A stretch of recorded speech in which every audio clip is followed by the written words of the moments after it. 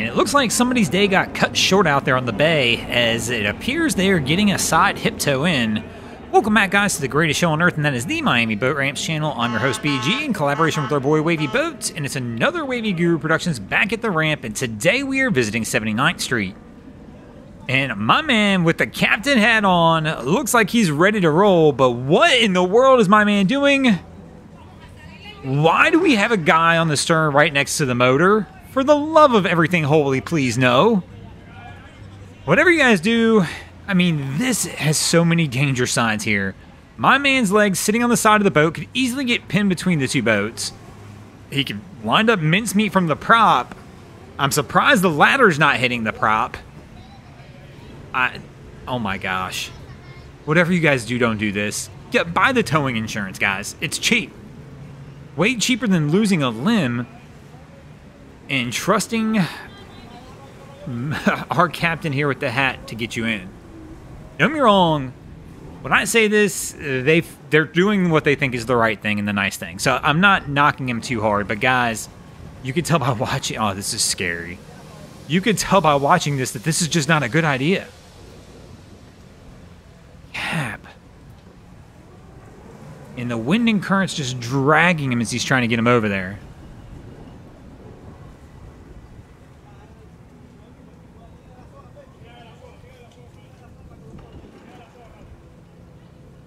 And it looked like we got a line toss to the dock, so our boat's going over. And we've shifted focus now from that to getting it onto the dock, and it looks like we may have gotten it. What? No! The guy's jumping off the stern back by the motor. What are you thinking? Oh my gosh, this whole scene's giving me anxiety. And we're gonna turn the motor straight at this dude in the water? What? Oh my gosh. And they're thanking Cat for bringing him in. And like I said, I understand, man. But bro, sometimes the best thing you can do is just, if somebody's in trouble, hang out with them, make sure they're okay until the professional tow company gets there. So our guy's still in the drink. He's going to try and swim the stern of this boat over. They're still trying to get it back on the dock. I can't, maybe we dropped a line. I can't tell what's going on here now. I'd swear we had a line on the dock.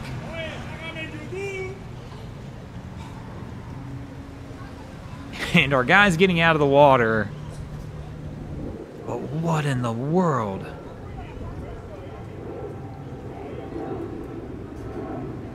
And our crew should be good to go from here. And Wifey driving it like a boss. Put her man in the back seat, bringing the jet ski home. So we're going to head down to the jet ski docks at the end.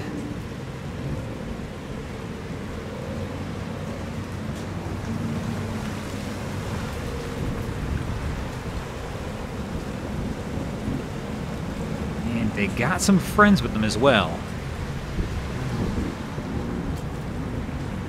They're coming awfully wide because it looks like they're going on to 7. And she's going to hit the dock up here. Not literally. Well, at least it doesn't look like literally. And we're going to get a hand on, but she's pulled the cord. So now they're at the mercy of where the wind and current wants to take them.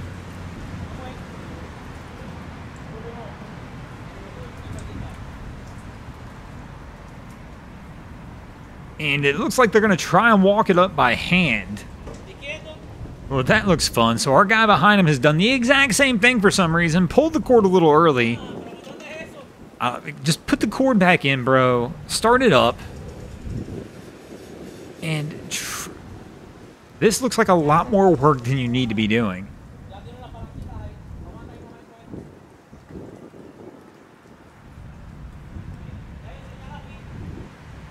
So our guy's still trying to push it. I mean, man, put the cord back in, start it up, give it one blip of throttle, and you'll be up there. But of course, we're walking it up to the concrete, it appears anyway. I don't know why. We don't just get off here. So it looks like his girlfriend trying to get off. Nope, he's trying to... Okay, so maybe he's going to get up on the dock. No! We're going to get in. We're tired of trying to push it by hand, and we're just going to walk it up. My lord. The things we see down here defy common sense sometimes. But my man's going to walk it up, but the common sense thing, too, is they're walking it up onto the concrete. I know what they're about to do anyway, versus just having the lady sit here and one hand on the dock, hold the skis out there floating in the water while one of you guys goes to get the trailer. So our crew's coming in on approach.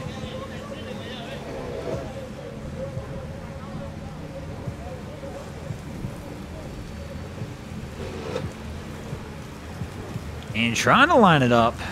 Got an officer on the dock waiting to greet them. Looks like he's going to give him a hand. They're coming bow in.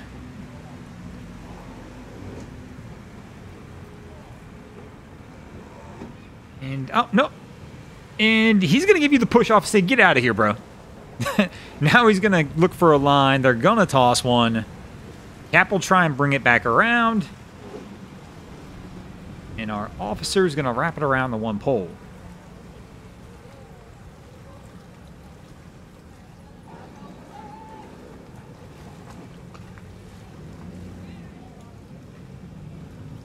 And is he going to give him a kickoff again? Yes, one more time he'll kick him back out. But I'm assuming it looks like we're trying the one-line approach, which always makes it more difficult. That means he's got to get this line back around to the stern. And there we... Oh, miss! No, I'm wrong. She got it.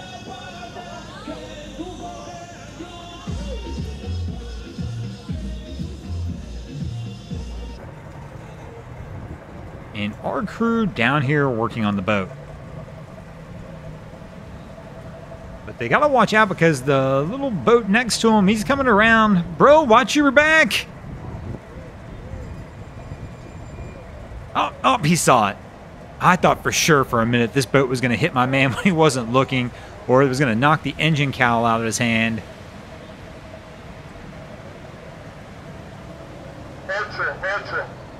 But nope, he's going to give him the little nudge and push them off along their way. Now, I guess if these guys could just figure out whatever's going on with their motor, maybe they can get on their way as well. But speaking of getting on your way, we're going to go ahead and get out of here. Thanks for watching, guys. I hope you enjoyed this episode of Miami Boat Ramps. If you did, please check out our other content.